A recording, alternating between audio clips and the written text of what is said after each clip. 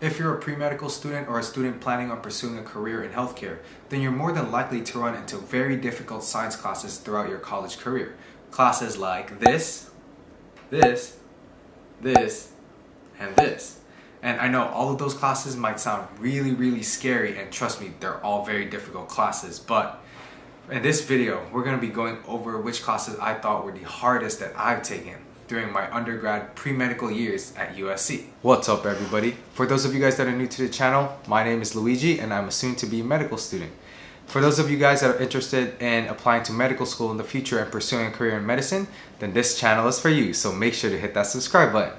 So without further ado, let's get right into the video. Before I go ahead and list out my top 5 hardest classes that I've taken during my pre-med years, I think it's really important to mention that there's a lot of different factors to take into account when you're trying to decide which classes are difficult and which aren't as difficult. Some of these factors include the professor, if there's a lab for the class, the lab instructor, the test format, the format of the class itself and the grading breakdown. Then you also have to consider external factors such as other classes that you've taken throughout that semester, the extracurriculars that you're a part of, and the list goes on. So with that said, I just want to mention that this is from my personal experience and I don't want you guys to take this video too into account when you're thinking of which classes you need to take during your undergrad years. Make sure you always discuss this kind of issues with your advisor before making big decisions about which classes that you need to take for the following semester. To get things started, let's first discuss the honorable mentions. The first course that I want to bring up is General Chemistry, more specifically General Chemistry A, or some people call it General Chemistry 1 depending on which school you go to. But yeah, what made this class really difficult for me was the fact that I took it during the second semester of my freshman year, and during that time I was still struggling with trying to adapt to the new environment, living life in college away from family. So because of that transition period, that kind of added a lot of other factors that made it difficult for me to just focus on that class. And additionally, during that time in my freshman year, I was also trying to get involved in different clubs because I kind of thought that extracurriculars would be super duper important in getting into medical school, and that was my main focus at that time. Regarding the class itself, it was very math heavy and the actual content wasn't too bad, but it's the math that really got to me. I just don't think I'm really good at math. So me mentioning that I'm pretty bad at math actually kind of gave me an idea for a second honorable mention, which is my physics courses. With regards to my physics courses, based on what I've heard from friends at USC, they don't recommend me taking it there just because of how difficult it was and how much work they had to put in. And honestly, I was very scared of that just because of my weakness in math. So what I decided to do was to take it at a Cal State, which is kind of a lower ranked university compared to USC, which meant that theoretically the class would be easier. And I'm so glad that I did because it was easier, and at the same time, the tuition for that was way cheaper than if I'd taken it at USC. Okay, now it's time to get on with the big boys. So we're gonna go in this order of 5 to 1, 5 being the easiest out of the 5 and 1 being the hardest. And for number 5, we're gonna start off with a class that isn't necessarily a pre-medical requirement, but it still counts as a pre-med class just because it's under that niche of biology and sciences. And that class is embryology. The embryology class that I took was a 2-unit class, which theoretically is supposed to mean less work, and I only took it because I needed some more credits to go into my minor of healthcare studies. So I decided to take embryology. It sounded really interesting, but man, did that class screw me up. I think the most difficult thing about that class is the fact that there were no tests. All of the grading was based on presentations, reading research papers, writing essays, and that was basically it. And just the fact that it's not a lot of tests and more based on presentation skills, that ruined me. And I just thought that, you know, if I try really hard, I might be able to come out with an A, but the amount of effort that it took to do well in that class I just didn't think it was worth it. So that class was really hard for me, and that's why it's going to be placed at number 5. Number 4 on the list is one of probably my favorite classes throughout my whole undergraduate career, and that's anatomy. With anatomy, there was a heavy load of content that I needed to learn, but the labs were extremely fun. You know, just having those skeletal models and being able to visualize the human body, I just thought that that was really interesting, and that's why I wanted to go into the field of medicine, just because of how fun learning could be, specifically when it comes to those kind of topics. But that doesn't mean that the lab exams, the lab reports, and the actual test weren't going to be difficult, and they were just all memorization and kind of visualization. Another thing was the way that the tests were formatted when I took it was more of a multiple choice, which I know you'd assume is nice, but the way that it phrased the questions and the answer choices with A, B, C, and D, it would be whole sentences where there's a lot of correct information, but in 3 of those answer choices, there will be one small detail that's off. And you're gonna have to know which one is the one that's all complete and all correct. So rather than one question being asked, it's technically asking you like 4 questions and you just have to pick the right answer. Number 3 on the list is physiology. So physiology is kind of building on what I learned during anatomy. And I think where I went wrong was that I took anatomy during a second semester and then I took physiology the semester afterwards, which meant that over the summer I basically forgot everything that I learned about anatomy. Well, not everything, but most things. And by the time that I'm taking physiology, there was kind of that break where I forgot some things about anatomy. So it was partially relearning and a lot of applying what I was able to learn in anatomy class. And yeah, like same thing with anatomy. Physiology just contained so much information condensed into one semester. Even the professor said that he wished that anatomy and physiology were classes that he could have taught simultaneously rather than doing anatomy first and then physiology next. But there's nothing we can do about that. But yeah, overall it was just the amount of information that you have to learn that kind of overwhelmed me and made it really difficult for me to do well in that class. But not to discourage you guys, you know, sometimes you're just going to end up having to take classes that have a lot of information that you're going to have to condense into one semester or one quarter. But yeah, you know, with the study tactics that I was able to develop, I was able to come out of that class with a pretty good grade. And if you guys want to find out the study tactics that I mentioned, make sure to hit that subscribe button, as I'll go through all of these hard classes and discuss more in specific detail how I was able to survive them. So let's get on with the list. Okay, number 2 on the list is biochemistry and molecular biology. I know what you're thinking, like, aren't those 2 separate classes?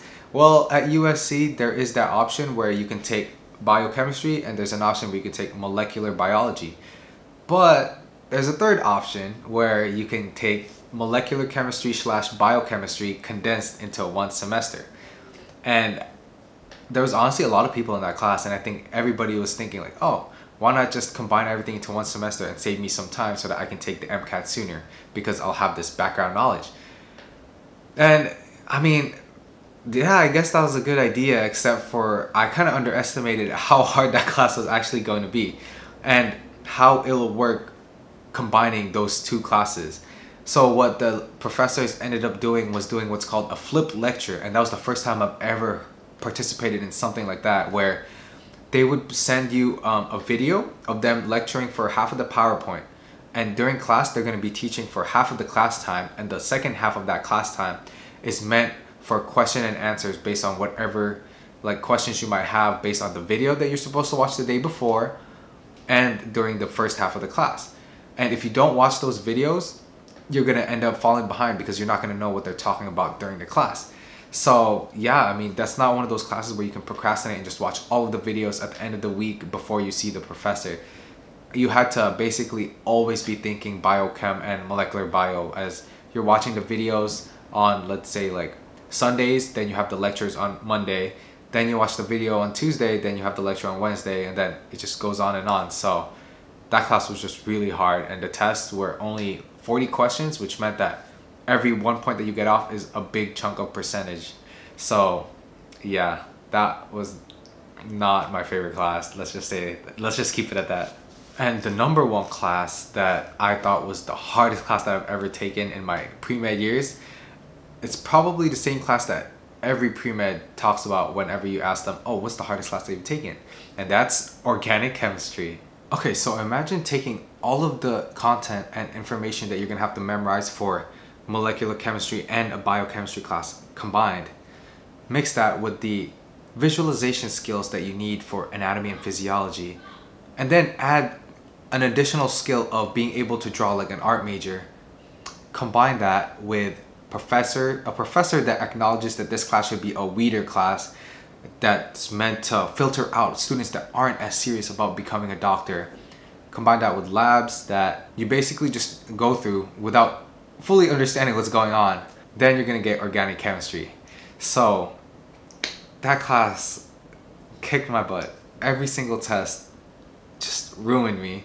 Lab exams, every lab I go to, the lab report and the lab quiz, it just felt like a whole midterm combined into one. The amount of stress that I go through just to make the lab report as nice as I could with all of the information that I think would be needed, and still getting some points off, and then going into the lab with the lab quiz waiting for me, like, oh my god, every week was so stressful, especially because I was partaking in a lot of different clubs with leadership positions, and then I also had my volunteering program where I was also trying to get leadership positions in. Like, it was just a lot of responsibilities, and the timing for that class was really, really bad. Honestly, like, the only reason why I was able to come out of that class with a grade that I was happy with was because it was curved, and that just saved me. So if it wasn't curved, oh man, I don't think I would be making a video like this or making a channel about being a pre-med at all. But yeah, you know, like, one of the best things about organic chemistry is just I'm happy that I survived it and that I've gone through it. That's all I can say about that class. Okay, so now that we finished our list of the hardest classes that I've taken during my pre-med years, now it's time for question of the day. As you guys might have guessed, my question for today relates to the hardest classes that you've taken during your years in, well, if you're not in college, then I guess you can just talk about high school classes or whatever class you might be taking. So yeah, with that said, what's the hardest classes that you've taken throughout your years of school? Let me know in the comments down below. And for the comment of the day, I'm gonna have to give a shout out to Ayush Malik. So what he said was he didn't really understand all of the things that I talked about, and that he's in the 10th class. He also complimented me on my PSG jersey, which I really like too. And yeah, he mentioned, you know, we're getting close to 500 subs. If you guys don't know, he's been tuning in ever since I was making Sneakerhead videos. And if you guys want to check those out, you know, they'll be in my video list. Just click on whatever shoe reviews you guys want to check out. I promise you they're all bangers. But yeah, Ayush has been there since the beginning, and he said always keep educating people, and you know, that just really means a lot. Even when we're doing shoe reviews, I was really glad that I was able to help people out, you know, making the right choices in terms of sneaker sizes that they should get, and also just educating them on how a specific shoe looks so that they can figure out if they want to buy it or not. And hopefully with this video, I'm providing the same amount or greater amount of education, and I'm helping people out in a bigger way. So thank you, Ayush, for that comment. And that concludes our video for today.